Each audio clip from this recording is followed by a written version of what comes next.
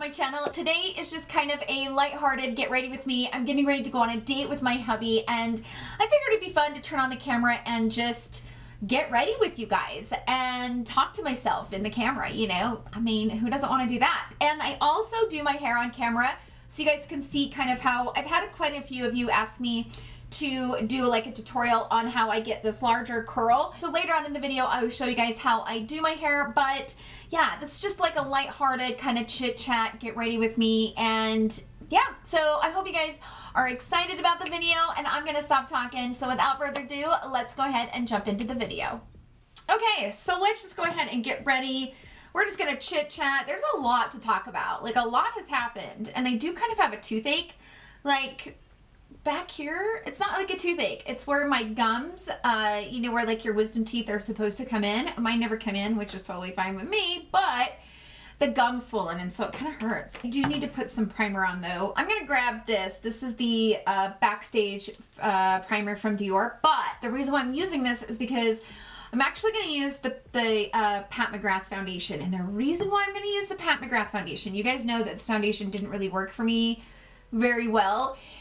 This is one of those foundations that I can't wear for very long. It looks gorgeous for about 6 hours, and then after the 6 hours, it looks crappy and it starts to kind of break away from my face.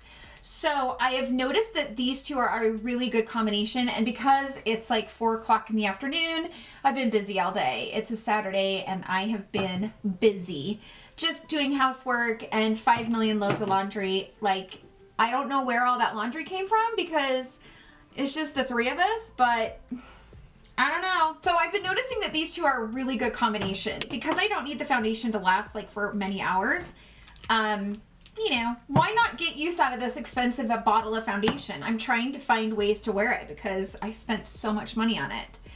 And conveniently enough, I have 2 bottles of it. Long story, Pat acted like, you know, it was only going to be exclusive on her website, so you better get it quick. So I ordered it. It didn't come for 3 weeks, by the way, but after waiting about a week, it became available on the Sephora website. So I went ahead and ordered a bottle from Sephora so that I could get the review up as quickly as possible. I have shade 18 and shade 15. Shade 15 is definitely my shade during the winter. 18 is kind of dark actually, and it works pretty good for the summer. I got this new brush from Refer. So I met with one of the owners of Refer, and they have been giving me so many good brushes. I'm so excited to share them with you guys because, oh my gosh, I found some good brushes. But this brush he just gave me, this is the P24, and it works so good to like buff in foundation. So I just put a pump right here, and we're just gonna go in. Lots to talk about. I am wondering how you guys feel about the new Jaclyn Hill launch. Like, do you guys want me to review it? Is it something you guys are interested in? Because I've had a lot of you guys send me messages, like DMs on Instagram, you know, saying, oh my gosh, I want to hear your thoughts on this. And I'm totally fine with getting it and reviewing it. It does look like it's a pretty nice highlighter. Like, I do like the setup and I like the packaging and stuff, but it, you know, she did say that it was made in Italy. My question is, it's kind of expensive for what it is, and don't get me wrong, I know that's crazy coming from me that spent $45 on one highlighter from Charlotte Tilbury, so I understand that, but Charlotte Tilbury is an established brand, and, you know, she's kind of earned that luxury brand, you know what I mean? Like, she's earned that title, I guess, and, you know, Jaclyn Hill hasn't been in it very long, and the first launch didn't go so well, so I'm just kind of wondering if it's actually going to be worth the $49, because the palette is $49. I think the single highlighters are like $35 or $32 or something like that. I will put a poll up here in the iCards, so all you gotta do is just click up here on the corner of your screen and just vote really fast. This foundation is so beautiful when I first apply it. Like, if it would stay like this for even like 8 hours, maybe 10, I would be loving this foundation. This is a new concealer. I'm going to be reviewing this, but I want to try it tonight and see what it does. So this is from Clay de Peau. This is from that fancy Clay de Peau. Everybody has talked about this concealer being like the bomb. It's very expensive. It's like $70. And it comes in a stick. I got it in the shade Ochre, I guess is what it is. I don't know. This is what the shade looks like. And people swear by this concealer. Now, it does kind of feel a little bit drying. So I did go ahead and put a little bit of my Tatcha Silk Peony eye cream on my eyes before I went in with my foundation and primer and stuff. This seems like a concealer that would be best applied with like a brush and then like smoothed out with a finger. So I'm just gonna grab some here on this brush. I'm gonna be testing this out, so I'll be giving you guys the 411 on it, but I mean, at that price, it better make me look freaking 20. You know what I mean? The first time I heard about this was on the WTF, the Tati, you know how she used to have that series, the WTF? I was talking to the lady at Nordstrom's a couple of weeks ago, and I asked her, I said, what is your favorite, all-time favorite concealer? And she was like, the Clé de Peau. I was like, really? But it does look really pretty. Like, it kind of melts into my skin. Ugh, I kind of wanted to not like it, you know? It's one of those that I just didn't want to like, but we'll see how it goes. So I'm going to finish putting some on this eye, and then I'm going to put some brows on, and I will come back and we will, you know, finish the rest of my makeup. But dang, this is pretty. And I'm just taking a little bit of it at a time and just kind of painting it on, basically. I'm not putting that much on. It is time to continue on because I hate my brows so much that I hope that I can make my eye makeup look decent enough to kind of take the focus off my brows. Ugh. My brows have been really driving me crazy lately. It's just been one of those things that I'm just like over, you know? Also, I did order the Pat McGrath Divine Rose, which was kind of a shit show. Like, oh, here's my thing. I don't have anything against Pat McGrath, okay? Everybody don't get their panties all up in wad. I'm not talking trash about Pat McGrath. You know, she doesn't run the whole show. She's got people that does a lot of things for her, and those people were not smart with this whole like Divine Rose launch, because I understand them launching it, you know, on Selfridges in the UK to give, you know, her home country a chance to get something, and I get that 100%. Like, I actually think it's pretty awesome when brands do that, you know? Show some love to their hometown and home nation and all that. Okay, cool. So it briefly went on Selfridges and then it was out of stock. And then they told us on Instagram, oh, yay, it's gonna come back into stock. You guys hang tight. Somebody, like one of the people, I don't know who runs her Instagram page. I know it's not Pat McGrath herself. She's got a team of people that do this for her. So one of her team members had posted and said that the palette would be available on November 7th. I can't tell you how many of us, meaning a lot of us, were on, you know, Instagram that day and just waiting to hear any news about this launch. You know, we were wanting to get our hands on it, and nothing ever happened. I pretty much wasted that whole morning waiting for it. And then she announces that they're gonna have a meetup or a surprise or something in New York City, which is cool, but I'm like, okay, so where's the details about the palette? No information about the palette. The only thing that they would comment saying something's coming. So it's a limited edition palette and it's limited quantities. A lot of us were upset, but we moved on and, you know, we entered our email to be notified and yada yada. Well, then we don't hear anything about it for like a week. Nothing is said about this damn palette. So then, out of nowhere, a ton of people had messaged me and said, oh my gosh, the palette is back on the Selfridges website. Get on it and get it before it's gone, which I did. I mean, duh. So I get on there really quick, buy it from Selfridges, pay the $30 in shipping. Selfridges is kind of like their Sephora in the UK. Probably around 11:30, closer to midnight, when it was available on the Selfridges website. So I buy it, pay all that money, and then the next morning at 7 o'clock in the morning, I get notified that it's going to be available that day from Pat McGrath. And I'm like, on the website, I'm like, come on. The way that they handled that launch was pretty unnecessary is how I felt. Like, they could have just given us a date, let us know when it was going to be available, and called it a day. I'm going to grab a little bit of this by Terry. I've been kind of playing around with this. This is the Hyaluronic Hydra powder. This is the translucent.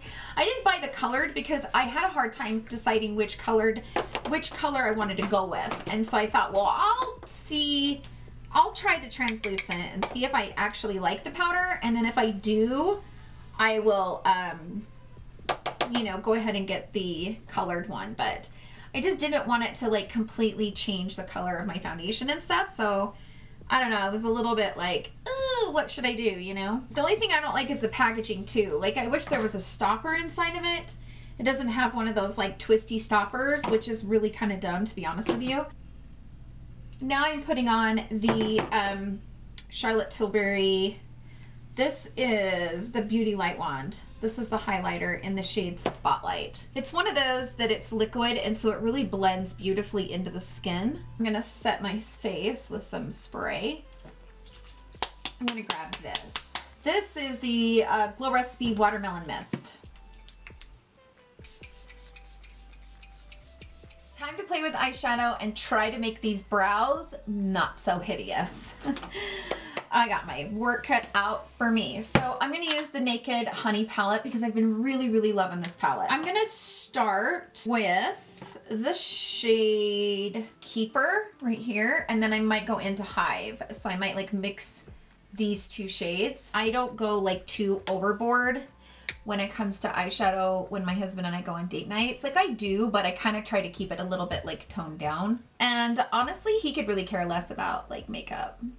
I think if I came out with like really, really bold eyelashes and like really bold brows and you know what I mean, he'd be like, oh, okay, you know, but he doesn't really say a whole lot. I do really like this palette though. I talked about it in my October favorites, and I think I also mentioned it in the Sephora sell video, but I am just surprised how much I like this palette. I was not expecting to love it. It was just one of those palettes that my friend Teresa's dad kept saying, Tara, you gotta have this palette. You're gonna freaking love it. And I kept saying, yeah, but it's gold. Like the whole palette is gold. What the hell am I gonna do with a palette that the entire palette is gold? And she's like, I don't know, but I promise you, you're gonna love it. And she was right.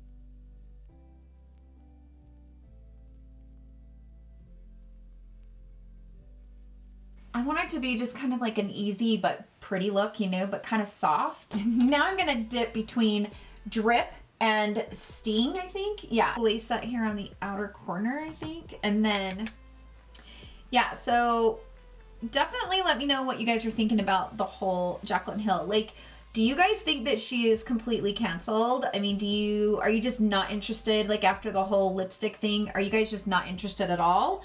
Or are you excited for her and want to give her a second chance? Like, I'm curious to hear like where you guys are at with it. I always like a good comeback story, and I don't know. I do think that there was some things that they could have done better when it came to that whole, you know, lipstick launch and stuff. It's kind of felt like there was some things that they could have done better, but I do know that it was their first launch. So, you know, you kind of learn as you go, but I'm just really hoping that this launch goes better for her. I don't wish anybody to fail. And, you know, I do hope that it's successful for her and, you know, she doesn't have any, you know, problems with this launch and everything goes good. Those of you that are just over it and maybe you feel like, you know, you were done wrong. I know that there has been some things, people saying that they didn't get their refund. I got my refund. I got it pretty quickly, actually. After she announced that they were going to be refunding, I think I got my refund like that day.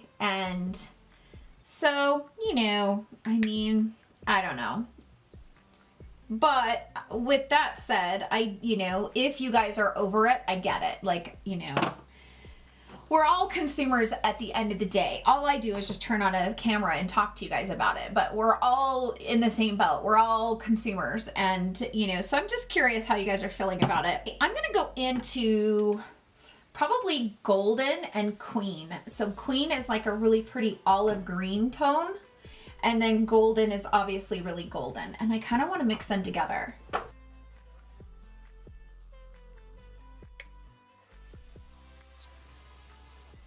I think I'm going to grab my highlighter. So I'm going to grab this shade.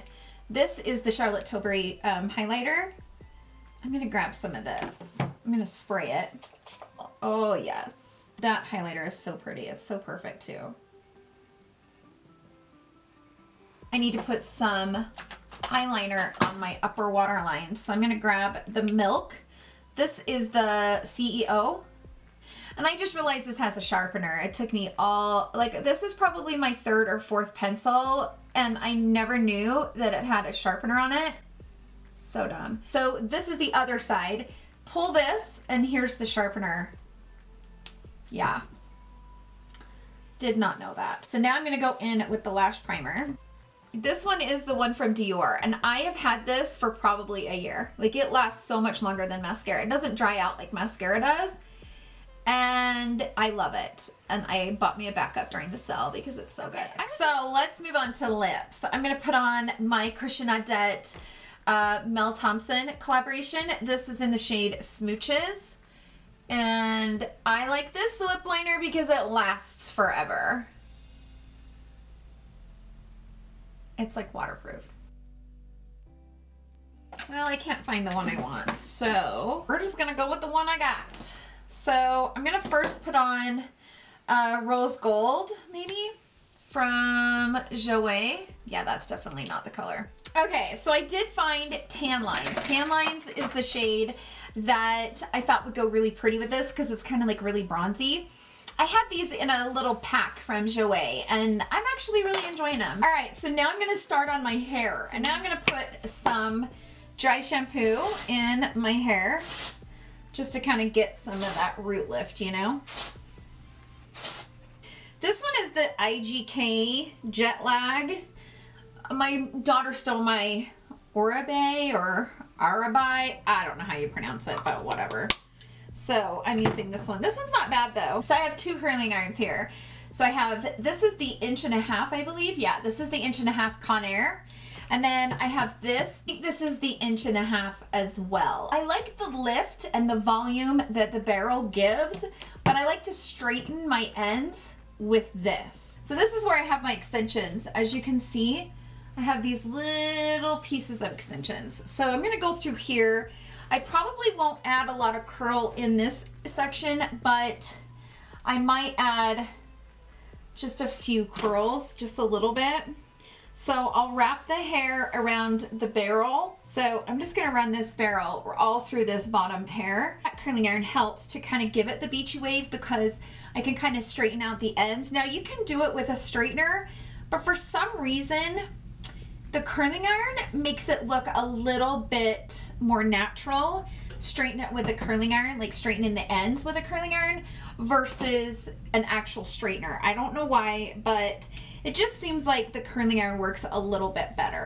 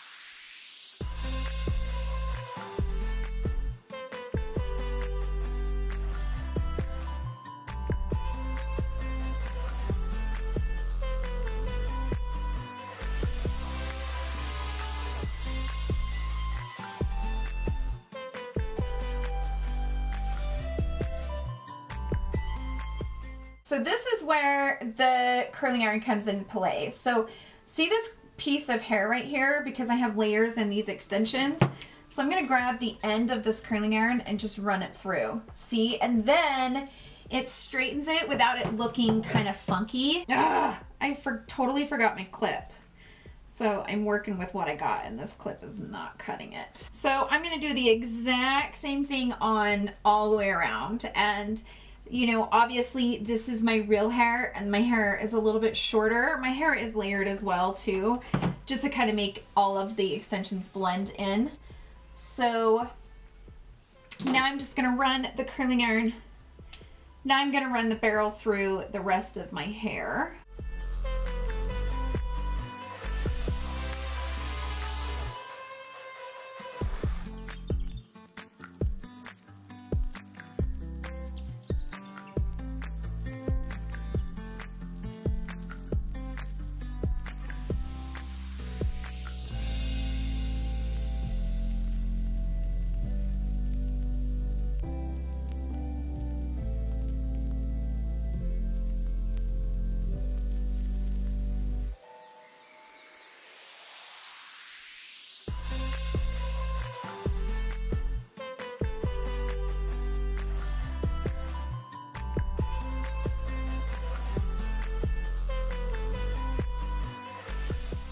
So see how this is a little funky and it's pointing out?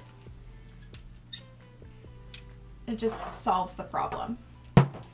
So if you guys have ever used the barrel and you don't like those ends being weird, grab another curling iron and straighten those ends out. It is like a lifesaver. Now focus on this part and just do the exact same thing.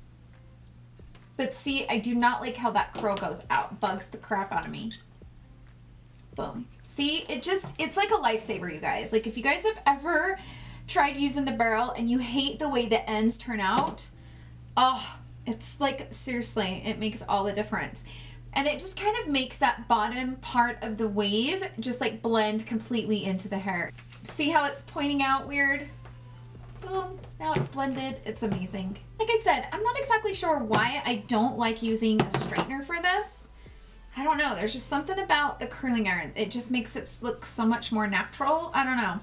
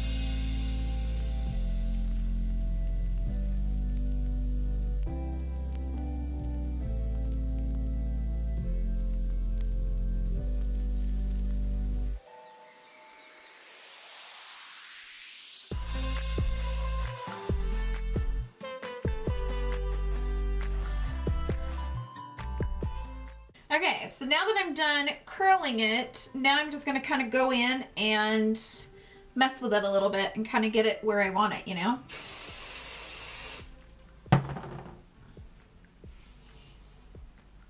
This is my favorite hairspray. This is the Kendra. I used to call it Kendra because Kendra didn't make a lot of sense to me. This is it though. This is date night hair, and I like the soft kind of curls when it comes to date night hair, where it's just kind of soft around the face. Yeah, that type of thing. Okay, so that's it for the video. I hope you guys enjoyed this kind of date night, get ready with me type of video. I'm gonna go ahead and head off to dinner with my hubby. Thank you guys so much for hanging out with me today. I hope you guys enjoyed the video. If you did, please give it a thumbs up. Thank you guys so much for the love that you show me and my channel. It means so much to me. I hope you guys have a wonderful day filled with love and joy, and I will see you guys in my next video, and I love you all so much. Bye!